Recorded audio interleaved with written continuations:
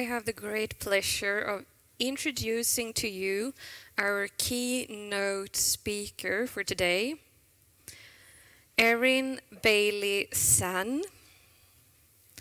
She is a source of great inspiration to me, and I'm sure that she will be to you too.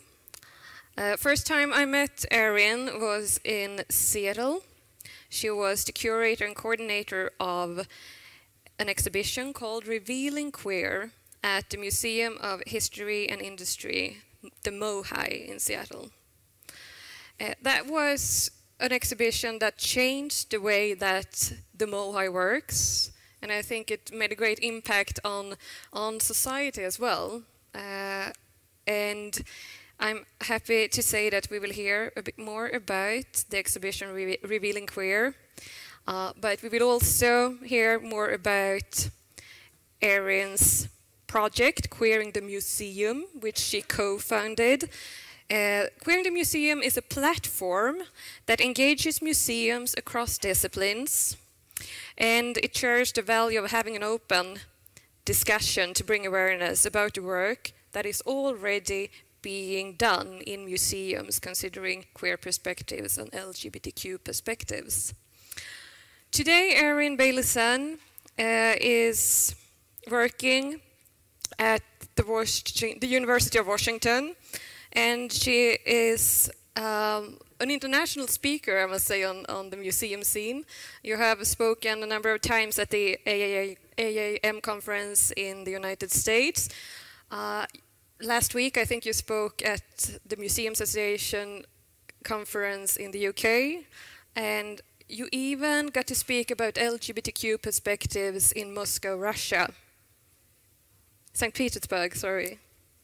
That's quite impressive.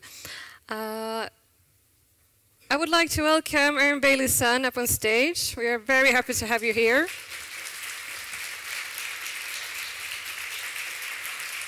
Thank you. The stage is yours. Before we get started today, I want to thank both Evelina and the museum and all of you for having me here. It is a great honor to be sharing my work with you. As Evelina mentioned, I am Erin Bailey-Sun, and I will be talking about my work as co-founder with Queering the Museum project, as well as the partnership that we developed with MoHI to open Revealing Queer, and I'll also share a brief conversation about the politics of exhibiting queer narratives in US museums. So as many of us know, museums are political. They're political because they talk about narratives of people. And as Judith Butler said, the body is political. And since every exhibition and program that museums open or engage with has stories of narratives, they are inherently political. An object tells a story of a time, a place, a community, an event. All of this places the person at the center of the story. When thinking about queer narratives, it's critical to be aware of what is the margin and what is the mainstream in society. Kimberly Keith does a good job of describing that in this quote here, where she says, if social justice is to be achieved through collaboration, the delicate balance of power and precarious relationships between the margin and the mainstream must be addressed and negotiated by individual practitioners and implemented through their respective organization.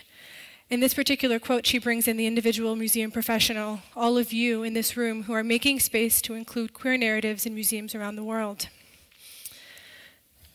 When thinking about queer narratives, I'm sure that we can all share stories about how difficult it's been to gain institutional narratives in our exhibitions, our programs, and our collections. As society changes their moral positions on queer lives, it allows institutional support for including these topics more directly. Every time we open a new exhibition or a program, we gain a deeper understanding of the influences and understandings of queer lives. Richard Sandel talks at length about how museums mediate and are influenced by moral positions when making content decisions. However, it is the individual museum professionals who continue to push these boundaries and gain access for queer narratives in even the most conservative of museums. It's these museum professionals that allow Kylie Message's idea of curatorial activism to continue to create change at a societal level.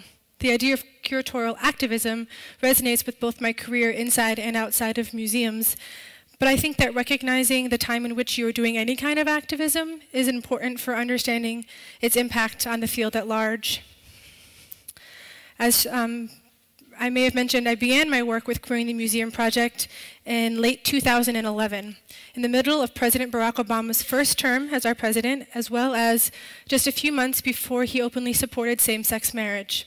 This led to several other efforts from his office to support queer communities around the country. While his efforts can be debated and have been heavily debated about their influence on the individual lives of LGBTQ people living in the United States, it did create a window of opportunity for me to access museums. When the leader of your country is supporting queer lives, it's harder for a museum to create a case to censor you.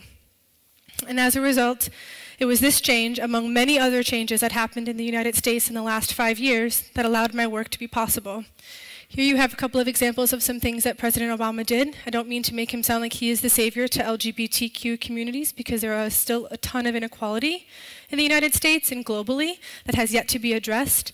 But when the leader of your country uses his power to support, it should be recognized in regards to the overarching theme.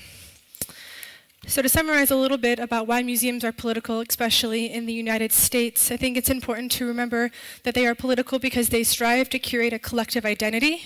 They possess a tremendous amount of organizational strength. They amass the power of the government.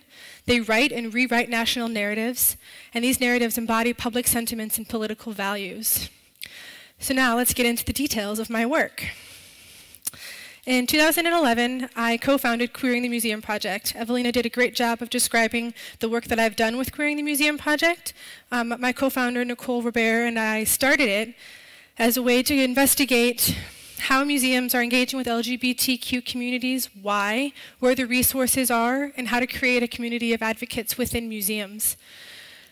We started this with a series of lectures in 2012 that supported the Hide, Seek, Difference and Desire in American Portraiture exhibition, which originally opened in 2010 at the National Portrait Gallery, but then traveled to a museum in our region shortly thereafter.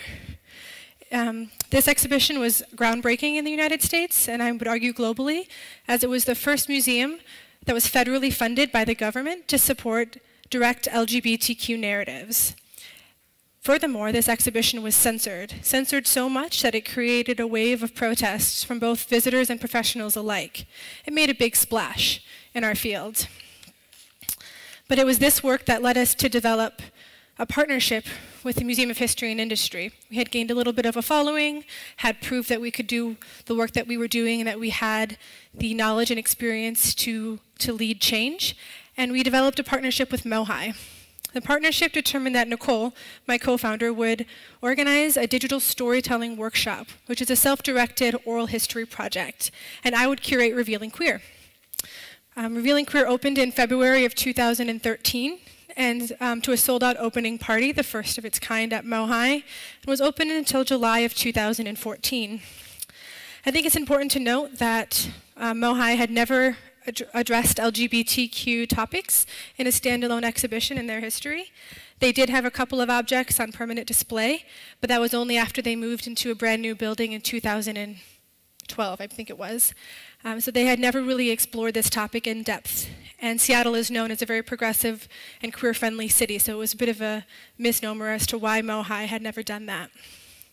However, Revealing Queer came into its fruition in 2013. It was not only attempting to create a collective narrative around the multitude of queer identities, it was also directly engaging community voices.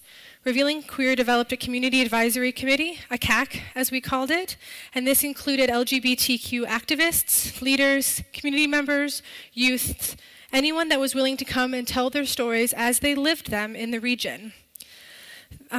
We did this because I am young.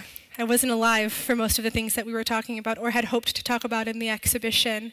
And so we wanted to get firsthand experience from those who were leading the change in the 70s, who were able to give us the records that aren't in the archives and really give us a full picture of what Seattle looked like over the last 40 years of its history, which is the timeline of the exhibition. It was designed to address the last 40 years of LGBTQ history in the greater Seattle area, which coincided with the first Pride Festival that we had in Seattle in 1973, arguably 1974.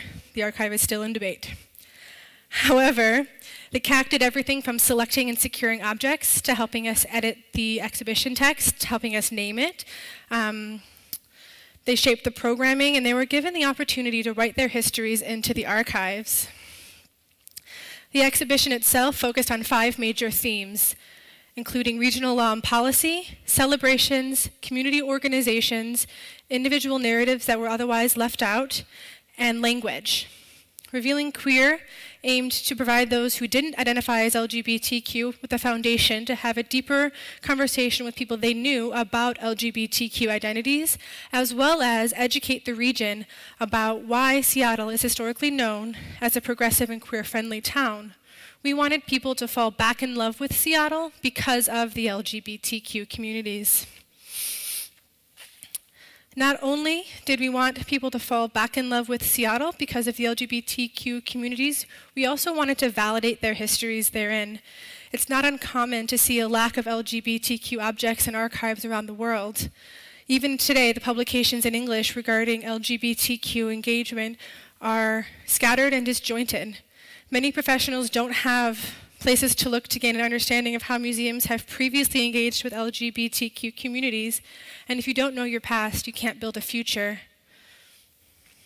In short, Revealing Queer was a success. There was no public outcry about the content. There was no censorship of the exhibition. Hundreds of people came to the exhibition daily, and MOHI was changed as a result. MOHI engaged with curatorial activism to help create a collective identity that MOHI was both political and community-oriented. They continue to create opportunities for LGBTQ communities to engage, and hopefully will continue to do that as the organization grows. With the closing of the exhibition, MOHI continues to grow their LGBTQ collection, strives to create a welcoming atmosphere, and overall, the way in which they engage their work is drastically different. They have a community gallery in which the exhibition was housed. However, prior to working with me, there had never been as involved of a process for incorporating community voices. It was more of a drop and plop, where somebody, any organization, would have a topic, and they would put it into the exhibition. It wasn't as involved in developing the collection, changing the mentality, co-creating programming, so on and so forth. Even the way in which they think and talk about LGBTQ perspectives has changed at MOHI. Before, they asked questions of me like, how do we engage LGBTQ communities? And my reaction was, the same way you engage everybody else. There's no difference. But I didn't understand that they had a hard time understanding intersectionality and the idea that people who identify as LGBTQ have a multitude of identities that they carry with them. And when you engage the whole person, then you are able to understand how to engage LGBTQ people, generally speaking. So after the exhibition closed, Nicole and I had to really consider what to do with crewing the museum project. Was it a platform that we had developed just for this one project to archive the work of this exhibition and this storytelling project, or could it be something more? Oops. I'm a little behind. As the exhibition closed, we realized that we had made, given the lack of publications and the number of contacts that we had made with people doing this kind of work in the field, we realized that we had an opportunity to promote that work, to connect it, and to create a better understanding of how museums have already started engaging LGBTQ communities, to reverse the idea that nothing was happening and that you're the first to do this kind of work, because that's almost never true. So we turned Crewing the Museum Project into a platform where we feature different voices every month that are addressing a different element of LGBTQ engagement in museums. It's an opportunity for colleagues to share their work with the field, a place for active scholars to connect with people working with LGBTQ communities. And for the last year, we have featured different voices each month about discussions from exhibition topics such as Rocking the Boat, Exhibition Methods of Storytelling and the Experience of Gender and Sexuality in Museums, a very long title for an article that talks about different ways of developing exhibitions through community voices. We've also engaged topics such, we've had interviews with intersectional scholars, we've had people talk about exhibitions in Europe, so on and so forth. But for me, the most interesting one is mapping, maybe not the most interesting, they're all very interesting. One that jumped out at me was Mapping Q, which comes from Arizona, which is a predominantly Republican country, or state in the United States, very conservative, very right-wing, very not, I wouldn't consider them LGBTQ friendly, or friendly at all in some contexts. However, there is a particularly incredible museum at the State University down there that developed a program to engage queer youth in art museums, and a similar fashion to how I worked with the community at MoHi. So these are the kinds of topics that we engage, and we invite people to feature their work in any capacity, in any way that they wish, in a really safe and conducive way. And we hope that some of you will consider sharing some of your work with us as well, so that we can continue the dialogue. And with that, I want to thank you for your attention, and I look forward to the questions.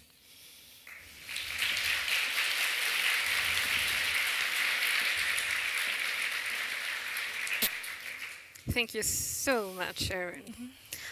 What would be your top 3 advices for a museum that are about to integrate LGBTQ perspectives for the very first time, since you have the experience? I mean, I would say don't be afraid, because it's not going to hurt your museum. You're not going to lose funding. You're not going to alienate community members. It'll be all right. Just give it a whirl. I would also say to incorporate the community is critical. Not only is it important for the outcome of the product, but also for your institution to engage the voices of the people who lived them. And also, I would probably say, have fun with it. It's a really fun topic. It can be really explicit, it could be really normalized, it can be a lot of different things. So find what fits right for your audience and for your museum, and have fun with it. I love that advice. Have fun. Yeah. Questions, comments?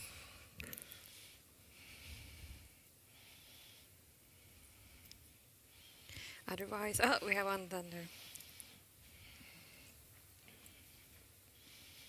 Yes, I was wondering about your advisory committee.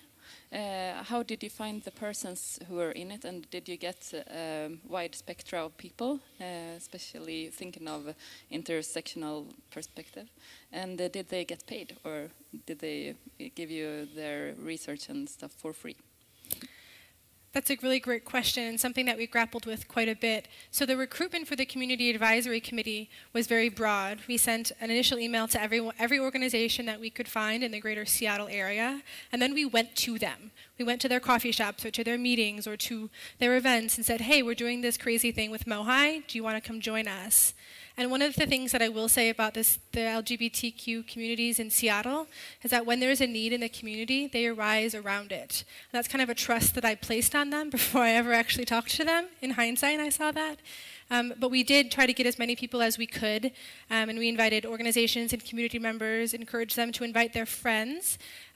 Some people said no, because a lot of organizations that engage LGBTQ topics are short-staffed and fighting really big issues like homophobia. So I wouldn't want to take them away from that busy work.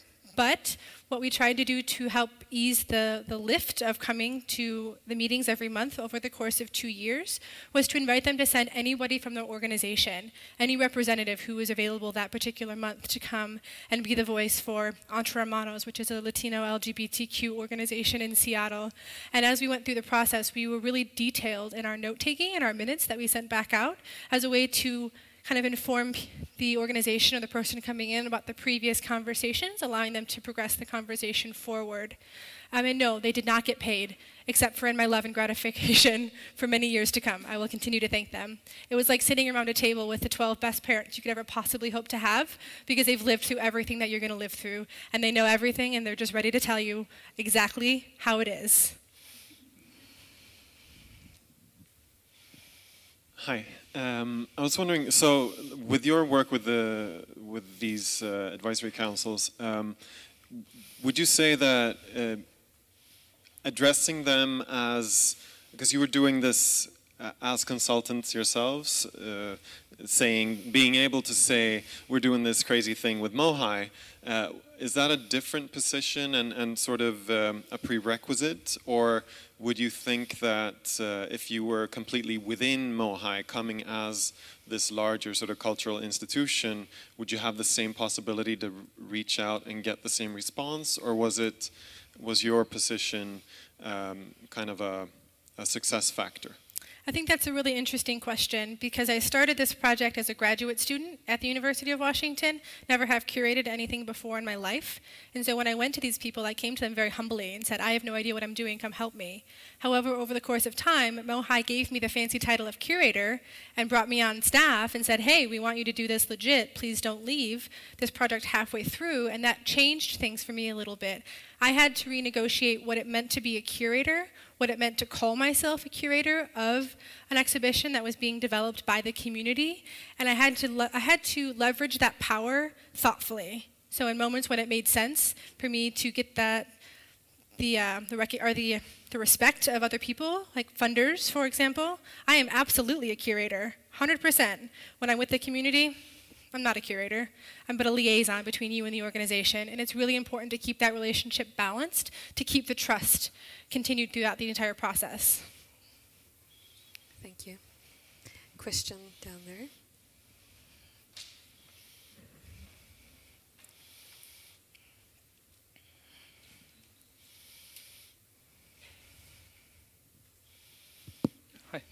Hi.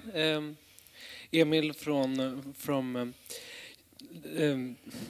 Linköping University. I'm going to ask you a little bit the same question that I asked Bridget before about separatism and assimilation and integration, and what do you prefer and what do you think if they are different tools in the same box or if they are different boxes?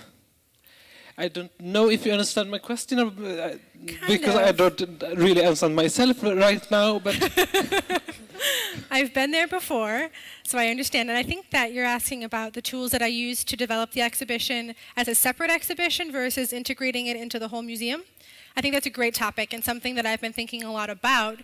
MoHI did have a small display in their permanent exhibition that had one sign of one bar in Seattle from the 70s, and that was it. And you could call that integration, absolutely, and they tried to with me for months, and I had to argue that having one sign in the social movement section of your museum is not an LGBTQ section of your museum.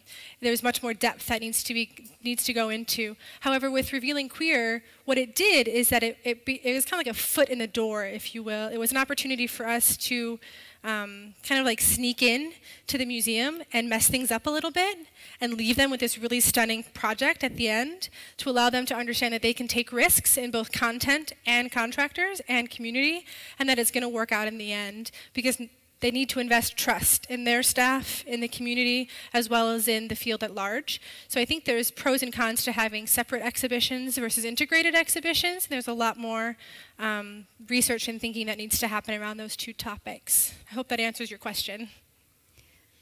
Erin, how has this one exhibition changed the MoHI, the museum? Absolutely. So MoHI changed dramatically as a result of this exhibition.